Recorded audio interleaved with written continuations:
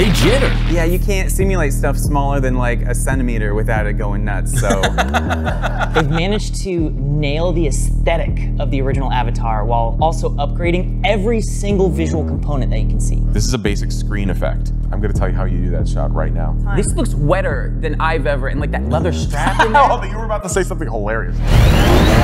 So wait, how do you like even render all that stuff? Today's episode is brought to you by ExpressVPN. Stick around to the end to see how you can get 3 months free when you sign up for a year. Hello and welcome back to another episode of Visual Effects Artists React. We are looking at some new stuff that you guys have been sending us like crazy over the last week. And of course, we are also joined by none other than the legend Ian Hubert. Thank you so much for joining us. Tell us a little bit about yourself. Gonna do this Wren style. Hello, I'm Ian Hubert here on Visual Effects Artists React. This is the best thing ever. This cushion smells like Adam Savage's butt.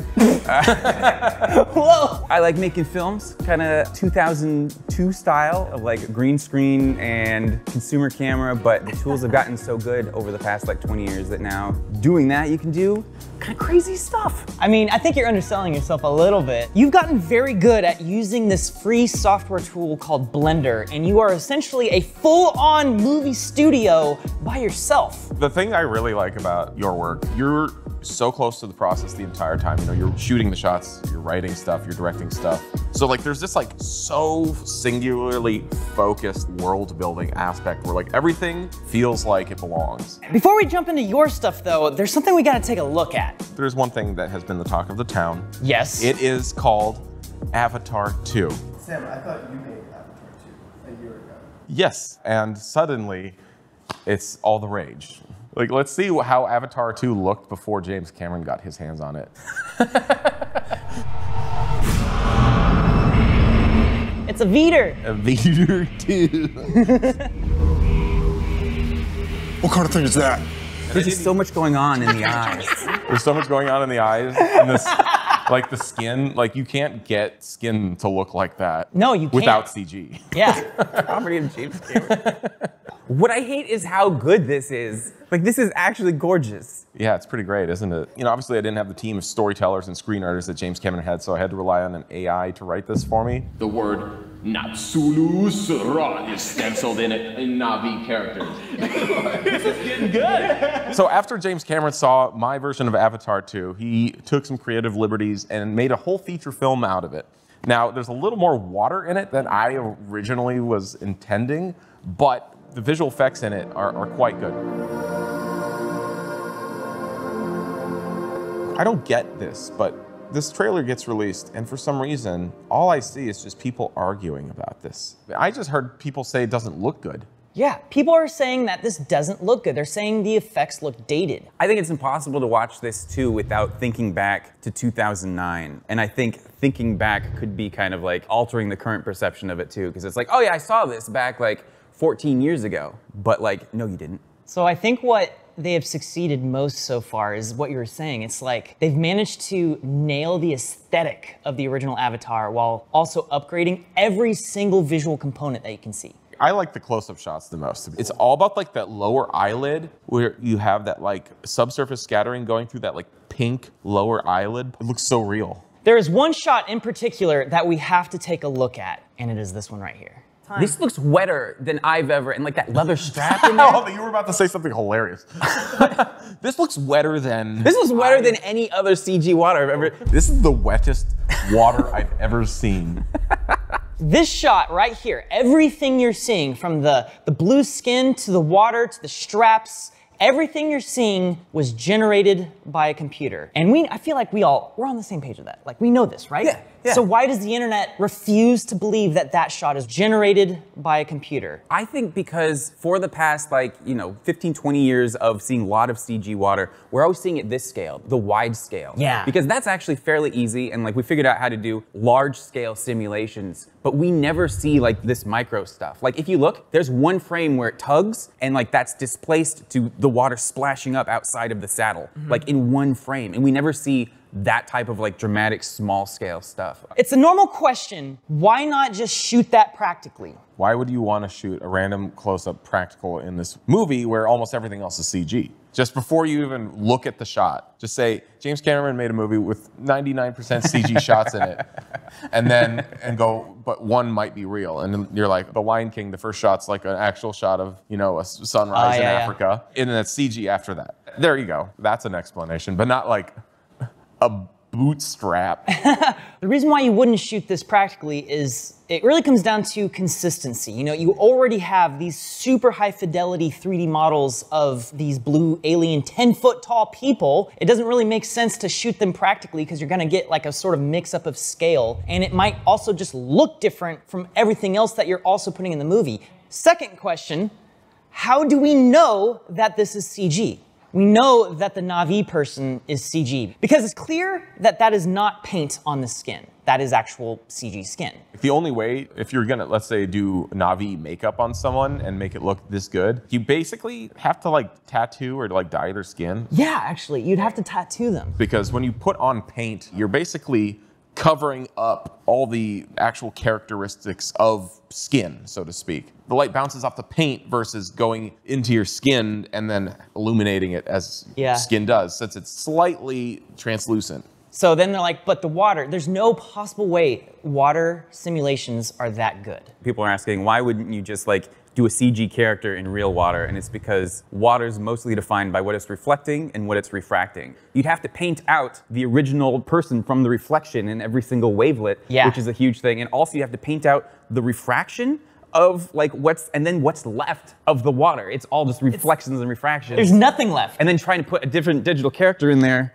with that same offsets is crazy. Yeah. The bit that I think is nuts with this is the surface tension in the bottom left, the way it goes into that woven bit. Yes, okay, yes. Surface tension. And like, I was gonna point out on the right. I don't remember ever seeing surface tension on that complex and dynamic of a scale. Like as the water goes away, it's still trapped there in the little bits. I'm like, is this a 20 terabyte simulation or have they figured out some wacky stuff? Within this movie, there's like so many huge achievements that we're probably gonna be able to see, or leaps forward with technology. Everything from like all the underwater filming they did, underwater mocap, they figured out how to do that. They like have all the actors learn how to free dive and hold their breath for like 10 or 15 minutes. Is it true? Yes, they're like, there's like literally like insane things just from like an acting and mocap standpoint. Yeah. But then on top of that, from like a visual and rendering standpoint, there's like, I don't even know how many patents they've been making, but I've seen little blurbs pop up of like, oh cool, Wade has got like 4 or 5 new like water simulation patents for like really unique cases like this shot.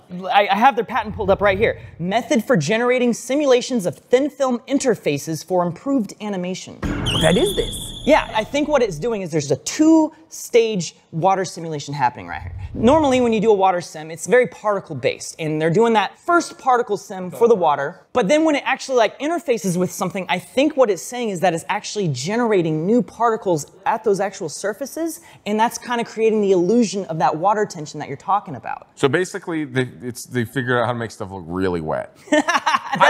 That's what it is. It's the wet filter. Weta is famous for literally inventing tools from scratch in order to make their movies. Remember back when like massive armies weren't a thing? And then Peter Jackson was like, I want an army. I want 10,000 people. But they also pioneered the whole animation pipeline for creatures. So it does not surprise me that they are making even more strides with brand new tools for the water stuff. We open this with the idea that there's like people arguing on the internet about it. But frankly, I think there's just a few people with loud voices. I think most people who saw this were like, this is dope. And I think that, because it's pretty obvious. You know what? I think it's time for you to pull the trigger and hit that subscribe button. Look, if we hit 100% subscribers, we'll shut up. But until then, we have to keep saying this stuff because YouTube demands it. I would be remiss if we did not actually look at some of your incredible films that you've put out with you here on the couch right now. We had you in before, long distance, but we see it together. Let's look at it right after the Avatar 2 trailer. That's gonna really make it shine.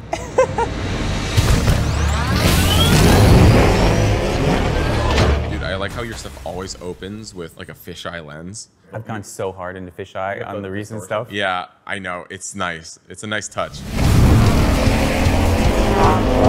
The sheer amount of detail you get in the texture work has always blown me away. Did you hand model each of those jet engines? I modeled a lot of different pieces. I made a little library of stuff, and yeah, I kind of have one jet engine, and I would wrap it in different things. And you can see they're kind of the same. Like I mixed and matched a little bit, but they're mostly just the same over and over because those aren't the main details you're looking at. And so it's like, all right, that illusion of crazy detail. This shot right here, if you look at the connections between like the foot and the panel in the back, all those linkages are an IK chain. And so I'm just trying to show off where I actually do have detail and distract from the places where I don't. That's a great shot. It's an incredible shot. The popcorn machine, I think, is a great example. Look at that, like, dank. We're back to the moistness, you know, like. The reason, though, there's a big, cool popcorn bot in the foreground is because I'm trying to distract you from the janky people right behind it. And that's the whole deal. Oh, you're right. Those are super janky. Yeah, and so but everybody's looking at the popcorn robot because I know how to do robots.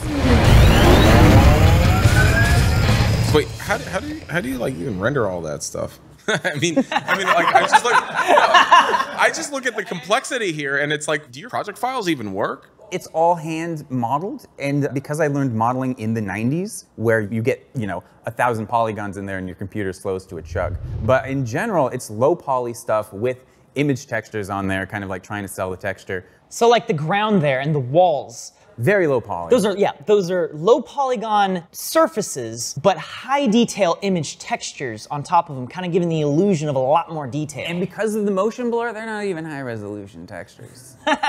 And again, I'm putting in all of these lights passing by to like add to the sense of speed, but also to make it so you never really get to look at anything properly. It's all psychological. Basically, before somebody can fully appreciate the thing, you whip away so that they're like, oh, there's too much to experience. And it's like, yeah, because you only had 1/4 of a second to look at it. They jitter. Jitteros. Sorry, hold on. Whoa, hype jittering? It's the best CG joke ever. It is the best CG joke. Is that just the worst physics sim? Yeah, you can't simulate stuff smaller than like a centimeter without it going nuts, so. Because it's an actual thing, like if you like these things, and sometimes like they jitter. They don't stop. And you incorporated that into the thing by making a joke. The reason why I love this is because it's like a triple entendre. You got the HyperBole, it's a hyperbole, and then you got a HyperBole, the cereal. Hyperbole. Let's wind the clock back a little more. 1924. Okay, 98 years ago. All right, everyone, you're struggling to make a video. 98 years ago, they had it all figured out. This is the 3rd film ever made. Dude. All right. So this is obviously double exposure. Yeah. But he's see-through. Why isn't the guy on the right see-through? If it's double exposure, he's see-through. You double expose it. But when he gets up, that should also be revealing the environment that he just left. Yeah. See, now the problem is that these guys are 50% opacity. See, they're also see-through. See how they're see-through too now? Yeah, see, that's the problem. I'm gonna tell you how you do that shot right now. This is a basic screen effect. You're on a set. What we're seeing here is basically he's sitting on a stool, and when they get the second take of him waking up, they turn off some lights, they move the walls back, they clear it, and they probably even just put like some black felt over that stool. You can see the felt fade in. On the left, it looks like cobwebs and like around the safe, and like that's just the curved black velvet that they put over the set, so they wouldn't be exposing the background. Yes. They just put fabric over everything. Yeah. Exactly. Because this is a double exposure, they're doing this on the same exact original film, and so anything that is bright enough to expose the film will be seen again. It's like the original OG way to do green screening, except it was just pure brightness values.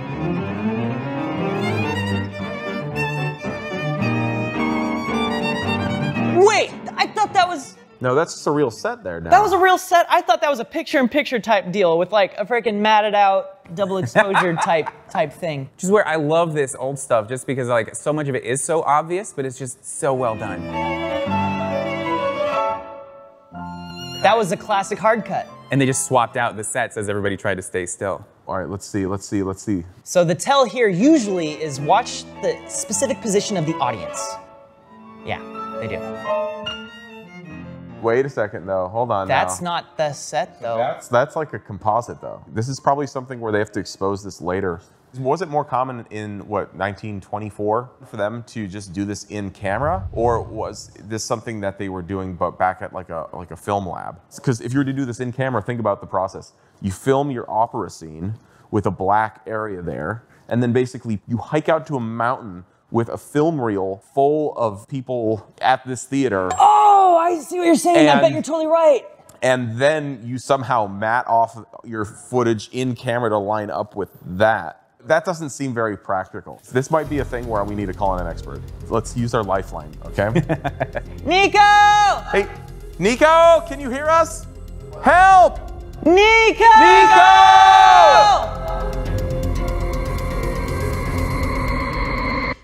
Oh, wow.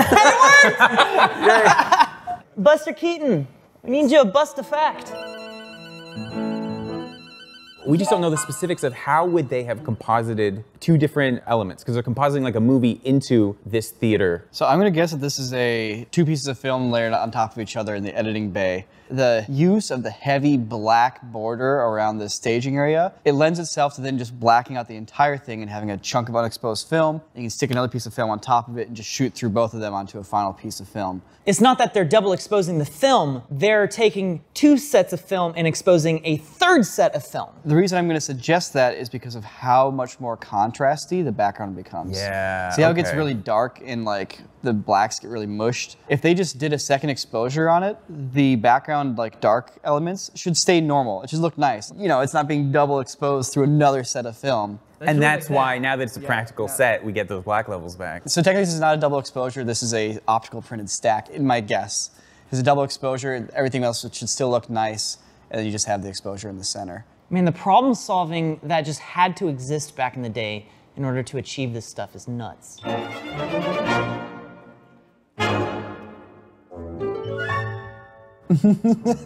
Oh. There wasn't a cut. They were moving continuously the whole time that happened. Are you sure there wasn't a cut? I mean, let's watch him. No, there's a match cut. Boom, there it is. No, they're that wasn't perfect. a cut. Those They're guys were still perfectly in motion. aligned. The exposure jumps. There's a bump in the exposure. But like, Yeah, see there's that? a cut, there's a cut. Watch the guy on the right. The guy on the left is still moving at that moment, though. Like his arms are swinging perfectly into position. I think he's up. I think I was his gonna head say the is same in thing, hole. yeah. He's jumping through, and you can see He's him laying just down. swing into the costume. I think he's like laying down on like a diving board type thing. And he pops in And then right as soon as there. he goes through, his body comes down and his arms are there too. And so it's like his arm and his head are there, but his body is going out backwards. just laying So that's through how the fence. he can get through there and then he comes in. That doesn't mean that there can't be a jump cut though. I just matching the arm movement would be, they've not demonstrated that they can do that particularly well. I think you're right. I think there's a really fancy practical thing happening. I think there's a little bit of editing happening on top. And notice how he reaches back around and like holds the dress together behind him as he walks away. Oh Yeah. yeah. Oh yeah, that's totally it. And he wouldn't need to do that if it was just a match cut. I remember watching this as like a teenager and just being like, how did they do that? You know what? I take it back. There might be a small cut in there, but for all intents and purposes, this is done practically. Was this during when they were manual cranking? So could they have slowed down the cranking for just right then to help the effect happen, and then they speed it back up? But if it was a slower crank, wouldn't that create a more It would exposure, result in which would exposure explain burst, the yeah. exposure bump? So You like, might be right. Dude, to be so good at cranking, just be like, and go. And just like right into it smoothly again. Wait, Niko, you had something else you wanted to show, right? Yeah, so one of the things of my little guest appearance here in this episode is, so this new Kendrick Lamar music video dropped with an insane deepfake, and we got a ton of requests to talk about it. Unfortunately, we can't talk about the music video on YouTube because then immediately the channel gets copyright strucken, I don't know. So yeah, it's on our website, corridordigital.com.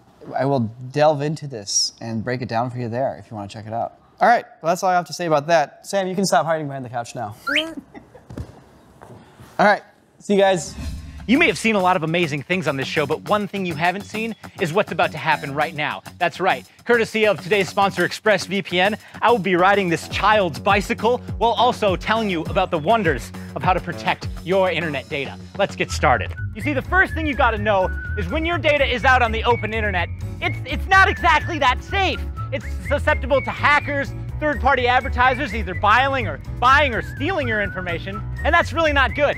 And a VPN provides an additional layer of encryption so that your data is protected as it's out on the open internet. The best part is that through using a VPN, like ExpressVPN, you can get content that might not otherwise be available in your country or region. How does that work, Jake? Well, it's actually very simple. You see, a VPN tells the open internet that you're accessing the internet from an entirely different location, which allows you to access content on, say, Netflix that's available in England and not in the United States. That means that you can get things like, oh, I don't know, the entire Studio Ghibli library, which isn't available on Netflix US, but is available in other countries, just by using ExpressVPN.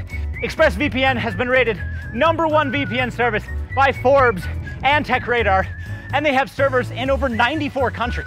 Anyways, if you guys are interested in getting ExpressVPN for yourself and getting 3 months free of that service, all you have to do is click the link in the description below or go to expressvpn.com/corridorcrew. That's right, just click the link in the description below or go to expressvpn.com/corridorcrew to see how you can get 3 months free when you sign up for a year. You're probably thanking me right now, so you're welcome. See you later, ta and toodaloo.